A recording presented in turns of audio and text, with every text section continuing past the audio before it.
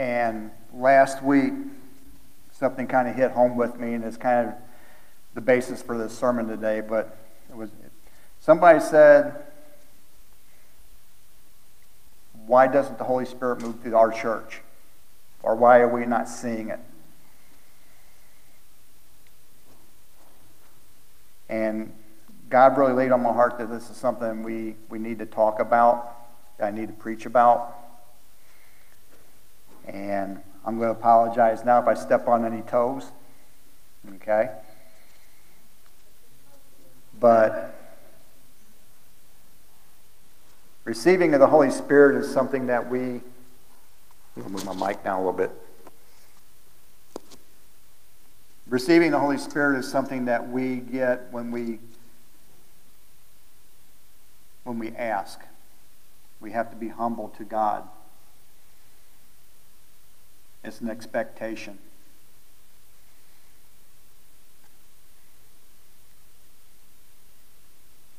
But there's certain things that can flow through the church that can keep the Holy Spirit from being welcome.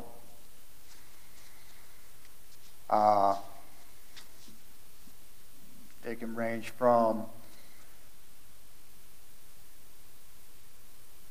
prejudices within the church and other factors, and I'm going to get into those, at least some of the ones that I think are very key. So I'm just going to dig right into it because we're going to be doing communion, so I don't want to run long in time here. To me, I think one of the biggest important things in order for us to feel a movement of the Holy Spirit in the church is, first and foremost, is we all have to be prayerfully gathered here. There's an old gospel preacher by the name of John Rice. Maybe a relative, I don't know. But he said that God requires, and men often need to plead with God for any want for supply, for deliverance, for wisdom, or for power.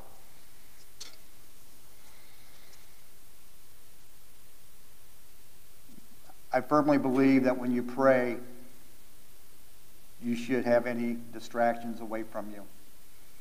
At home, when I have my time with God, I go down to my man cave. I go down to the basement where I can be by myself, and I'll just sit in the chair, and it's just me and God.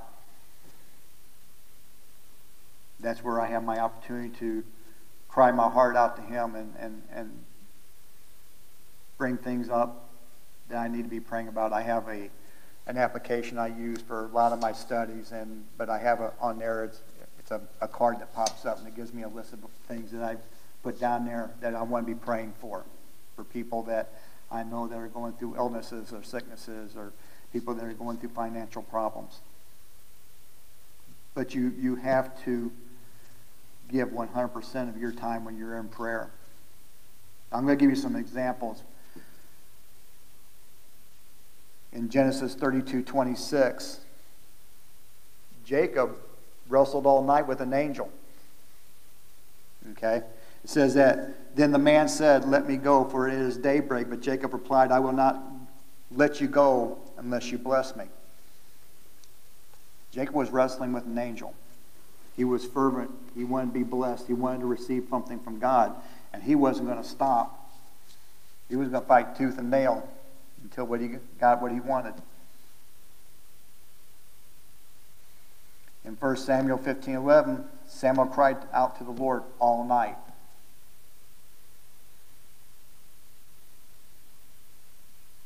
You know, sometimes our prayers should not just last seconds. Sometimes our prayers should not just last minutes. Sometimes our prayers need to last hours. Sometimes you have to pray until you hear what you want from God.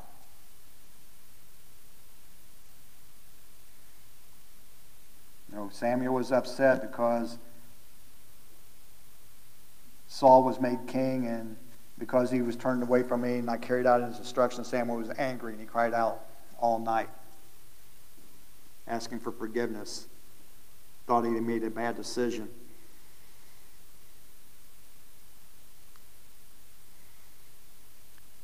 Another one is Esther and her maidens fasted and prayed 3 days and nights for deliverance.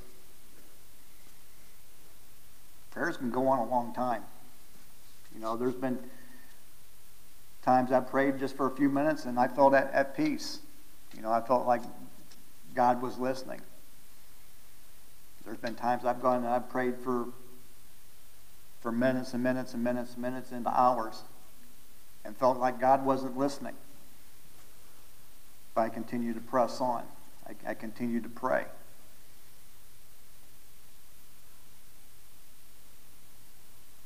But we have to be persistent in our prayers. We have to not give up in our prayers. There's a parable. It's not really a parable, but about a woman from Canaan whose daughter was demon possessed, and she ran and she approached Jesus and says, "You know, Lord, Son of David," she said, "have mercy on me. My daughter's demon possessed and suffering terribly." And you know what happened? Jesus ignored her, tuned her out completely. You ever prayed and it felt like God just wasn't listening? God had just completely tuned you out? And then you just kind of gave up? I know that's happened with me before. But the woman, she kept pushing. And finally the disciple said, "Lord, can't you do something?" You know, she's getting on our nerves. You know, she's just not giving up.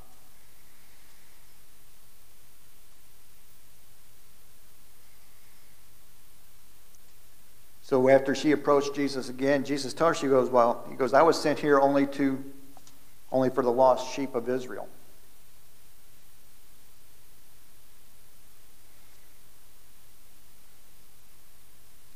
But she persisted. She said, "Lord, help me. I need you. I need you to do this for me. You know, my daughter she's suffering terribly. She's got this possession. I need you to do something for her." And Jesus said, "That's not right to take the children's bread and toss it to the dogs." But the lady answered that,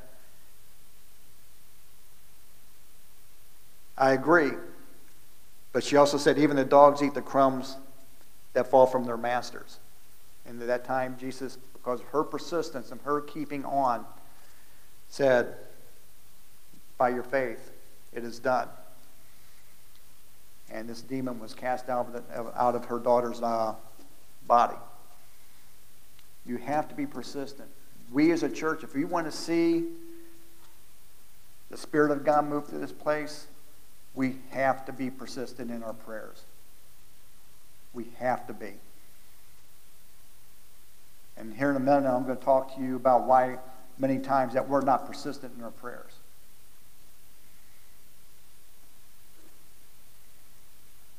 There was times that even Jesus himself, he prayed all night. In Luke 6:12, it just simply says, one of those days Jesus went out to the mountainside to pray and spent the night praying to God. Even Jesus himself was persistent in prayer. He was persistent in crying out to God. If you want the Holy Spirit to move, cry out to God.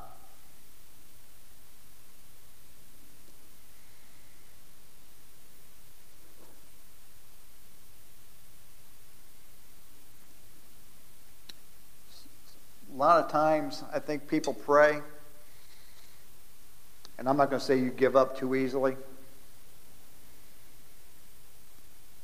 but sometimes I think people pray and,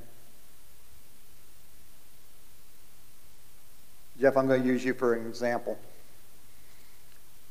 You mentioned here, I don't know if it was last week or a couple weeks ago, but about how you felt Jesus' hand on your shoulder, God's hand on your shoulder. Okay? And that's great. But sometimes you have to go for more than that. Sometimes you have to pray. You have to seek the face of God. You have to look for more than that touch.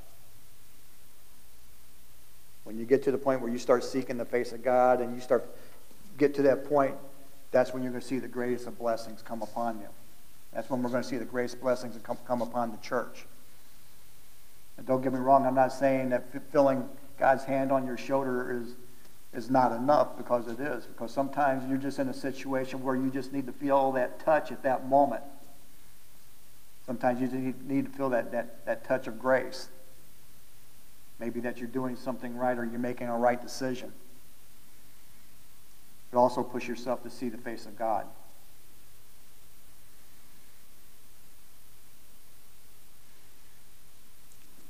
I'm going to kind of talk in military terminology here for a second. But in the military, in combat situations, there's two components. We have what we call rear echelon. And when I say rear echelon, are those people back in support. Maybe your medics, maybe your flight crews, the people that are doing things in the back, behind the scenes. Okay? But then you have what you call your forward echelon. These are the guys that are on the battle line. They're on the front line. They're doing the fighting. Okay? Now, if you put it in this perspective, who do you think is going to get the better benefit? Is it going to be the person sitting in the rear echelon? Or is it going to be the person up on the front lines doing all the fighting? We as the Christians, when we're seeking God and we're praying and we want to see something done, we have to be on the front lines, not in the back. Put yourself out front. Put yourself out there completely and totally. Does that make sense? That's when you're going to see even though you have the people back supporting the units on the front, okay? But it's those people in the front that are getting the job done. They're the ones that are making the difference. So if you want to see a difference, we as Christians, let's put ourselves out on the front lines in prayer and in everything that we do. Next topic I want to talk about is we have to be gathered together with expectations. You have to think about, what are you expecting when you come to a church service?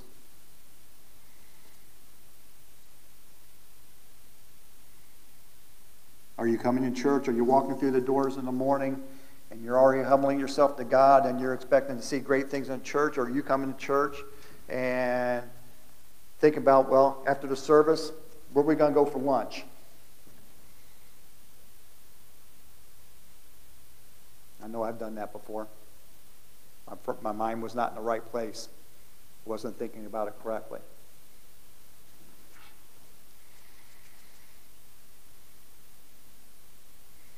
I'm just going to simply say that if you're a Christian and you're a believer in Christ and you're here for any other reason than to worship God, you're making a terrible, terrible mistake. You reap what you sow. If you're coming through the doors and you're here to glorify God and give praise to God, you're going to get it back in return. I remember back in the day when I was a kid, when everybody was trying to get himself a Christian girlfriend, all the young Christian guys and or girls, vice versa, looking for our Christian boyfriend, was only worried about who's available, who's not taken. Okay?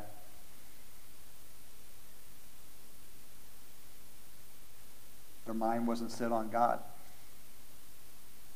I've also been through instances where, coming to service where there was upheaval in the church, to the point where in the middle of a service, deacons were arguing with the pastor was arguing with the deacons, the pastor was calling people out in the service for not doing their part in church. You think that's going to glorify God? You think that's going to allow the Holy Spirit to move into church? Ain't no way. They've done taken things that had nothing to do with glorifying Christ and made it a priority.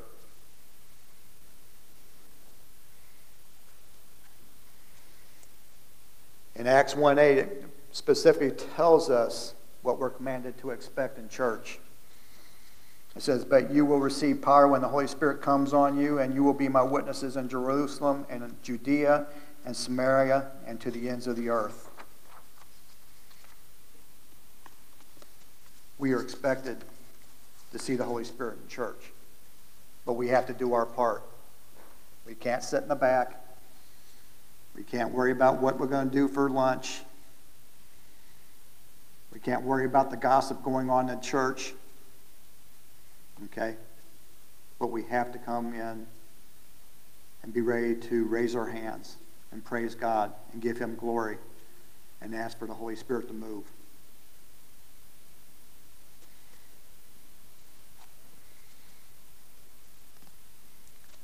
In Acts 1:12-13, it talks about how the apostles responded to this. And it says that the apostles returned to Jerusalem from the hill called Mount of Olives, a Sabbath day's walk from the city. When they arrived, they went upstairs to a room where they were staying. There present was Peter, John, James, Andrew, Philip, Thomas, Bartholomew, and Matthew, James, son of Alphaeus, and Simon the Zealot, and Judas, son of James. Do you know why they went there? Because this was going to be the place where they were going to sit there and they were going to give it all to God. They were going to lift their hands. And you know what? The Holy Spirit didn't come on them automatically. It didn't come on them instantaneously. It started out because they gathered together for worship. They gathered together to give praise. And we need to be doing the same thing. We have to put everything to the side. That has to be our mindset. That has to be our thought process if we want to start seeing the Holy Spirit to move.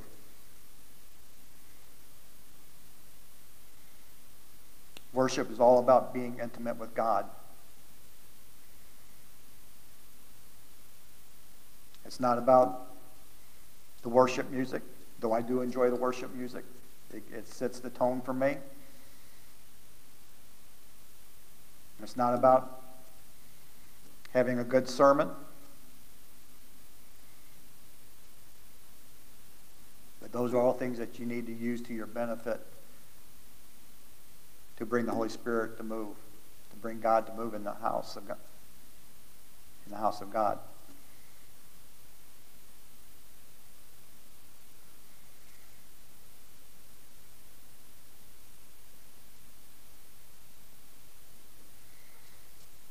I kind of mentioned before, which is real important, is we have to be gathered in unity. We have to be gathered in like mind, like thought. If you want to see the Holy Spirit to move, we cannot, in any way, shape, or form, I believe, show up for church and having our own reasons for being here. And then expect God to move.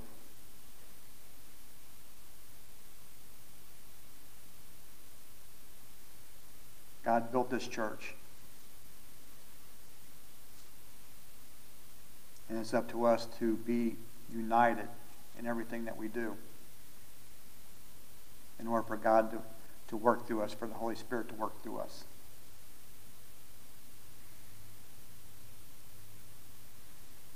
When I talk about unity, if you think about it on the day of Pentecost, in Acts 2:4, says that they were all praying and worshiping in one accord.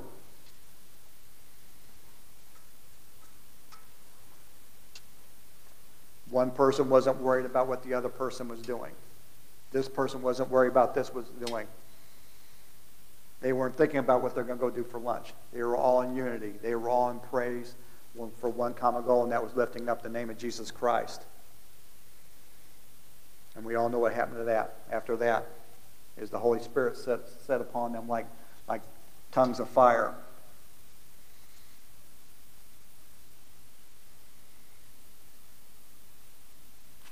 want to see that here, we have to be in unity.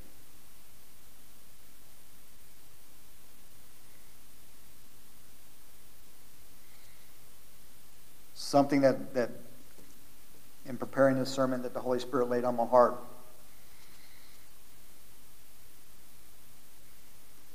And this might be a touchy one. Are the things that can disunify us. And this is where I'm kind of concerned I might step on some toes. And first and foremost, it's negative attitudes. Because of personal preferences or things that are going on. You know, the church here has gone through I'm going to say we've gone through a lot in the past couple months. And my concern is because of things that have happened, things that people have said to other people, that it's created negative attitudes.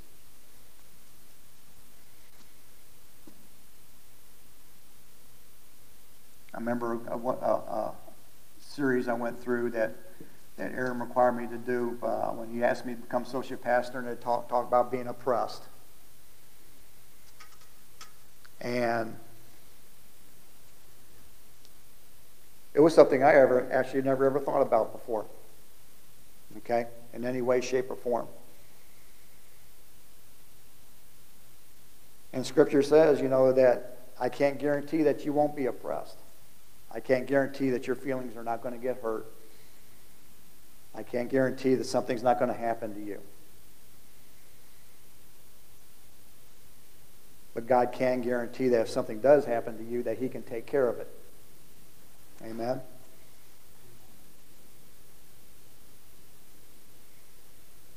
I never, ever realized before, until after I went through that series on oppression, of things that I was harboring.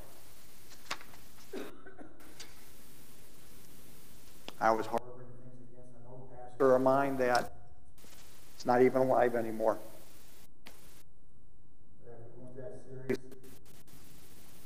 It was like running into a brick wall. I'm like, wow. I can't believe I was harboring this. And how do you get out of a place of oppression? Is you need to talk to the individual, or individuals, or persons, or whoever it might be. If you're able to talk to them, I guess getting it off your chest would be a good way to put it. A spirit of oppression will keep the Holy Spirit from working in this church. So I want you to keep, if that has anything to do with you, if anybody out here on Facebook is watching the sermon today and they're not here today and that has anything to do with you, I suggest that you seek, don't look for the touch of God's hand on your shoulder, but I suggest you seek the face of God and fix it.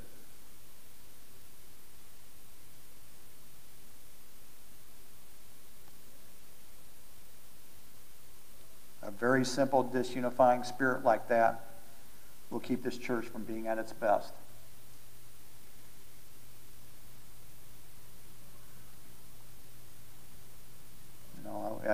I know this church in the past has had a lot of baggage. Okay?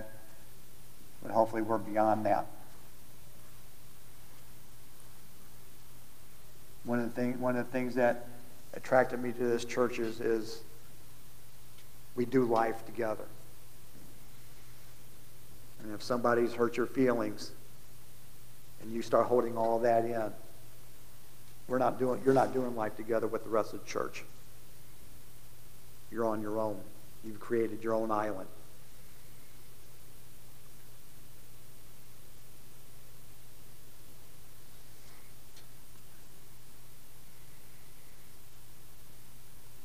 We have to be unified in method, how we do things. We have to be unified in our purpose. What's our purpose? Kingdom work. spreading the gospel of Jesus to the people of Frenchtown, St. Charles, Florissant, wherever we're at. That's our purpose. We have to be unified in our faith. Our faith in Jesus Christ. What he can do for us. But most importantly, you want to see the Holy Spirit move in this place, you have to believe that God can and he will show up. If you're not feeling that, he's not going to be here. You know.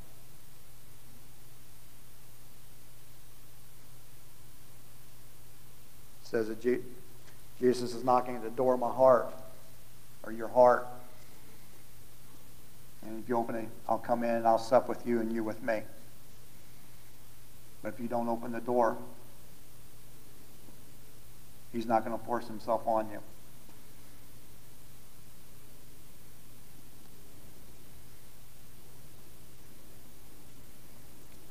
Final topic I want to talk about is we have to be worshipfully gathered. Worshipfully? Is that a word? Worshipfully gathered. In Luke 18:17 it says, "Verily I say to you, whosoever shall not receive the kingdom of God as a little child shall in no wise enter therein." We just went through Halloween. Anybody get any trick-or-treaters come to your house? I didn't get any. I guess I scared them out. I guess they knew Cousin Nip was there or something. I don't know. But a little child, you know what? You got this big old thing of candy, and they come to the door and you go, "Trick or treat!" You got this big old thing of candy, boy, they're ready to dig in, man. They're in a childish way, they're ready to grab that candy. They're ready to receive it. They're ready to take it on. That's how we have to do with the Holy Spirit. We have to approach it with the mind of a child. We have to say, "God, here I am. Fill me, use me, give me more." Until then, I don't think you're going to see it. It's not just going to come upon you just because. You have to ask.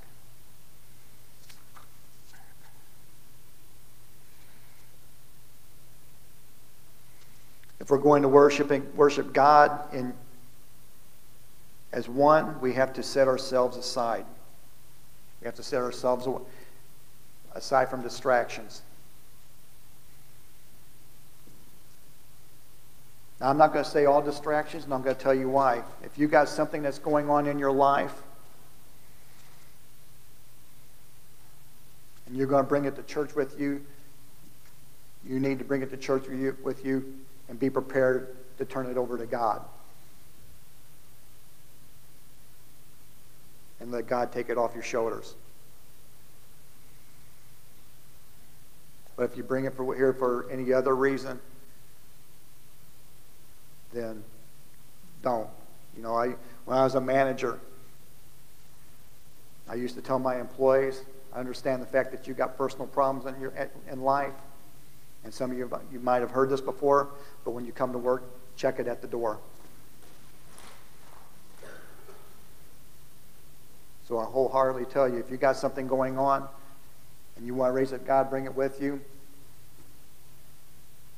If you're going to bring it into the church to weigh you down, to weigh the church down, leave it at the door.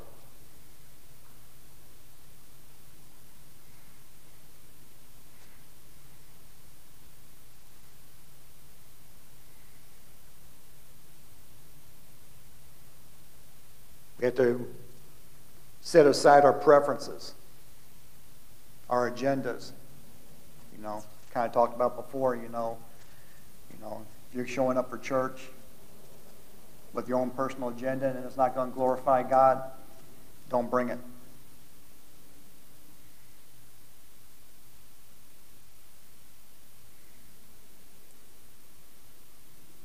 Basically what I'm saying, if it's going to interfere in any way, shape, or form with you making a connection with God that's going to hinder the Holy Spirit working through the church, don't bring it with you.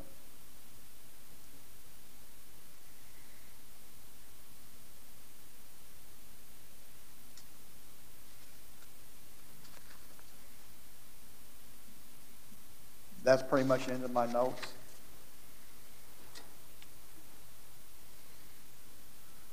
I've already mentioned it several times before. I'm not one who God visits in visions or dreams. When I was talking to Aaron last night, I told him that God works through me because he puts a voice in my heart. He talks to me in my heart.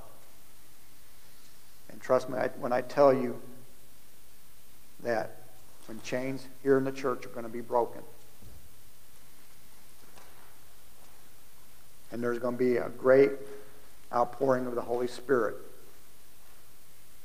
That's not coming from my head. I'm not crazy. Okay? Some people might think I am, but I'm not. But I'm not crazy. But God is ready to unleash His Spirit in this church. God is ready to unleash His Spirit in Frenchtown, in St. Charles, in Florissant, in St. Peter's, Weldon Springs, through all of St. Louis County, St. Louis. But before that can happen, we have to humble ourselves before God. We got to say, Holy Spirit, you are welcome here. We want you here. We want you to move. I want to feel you.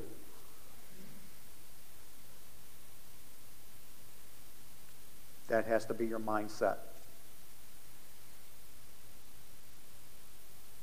God wants to give us our heart's desires. You know, and it may be something just as simple as you need to have an individual one-on-one time with you and God. And I'm not saying sit down and in your favorite recliner and pray for 2 minutes, 3 minutes, 4 minutes, but maybe persist until you get what you want. I remember a woman from a church I went to a long, long time ago when I was still a kid. And it was an Assemblies of God church. And you know what? It took her more than months to receive the gift of tongues. It took her more than years to get the gift of tongues. But you know what? She was persistent. This was back in the day when you had Sunday service, you had Sunday night service, you had Thursday night service, you had Bible study on Wednesday. Felt like I was living in church. Kind of like I feel now. Feel like I'm living here sometimes. But you know what? She was persistent. Every time there was an altar call, she was down at the altar. She was on her knees. And she was praying, and she was crying, and she was raising her hands, and she was just lifting God up, saying, Lord, when? Touch me, fill me. But that night wasn't it. And trust me, I tell you, this went on for years.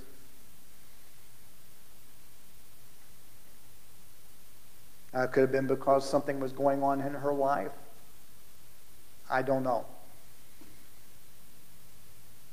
But it was just that one Sunday night. And she went up there for an altar call, and she got down on her knees, and she was crying out to God, Lord, fill me. And it was that night that God spoke to her. And she was having that one-on-one conversation with God. Just the two of them. If you haven't been there, or if you have been there, maybe you just need a new refreshing.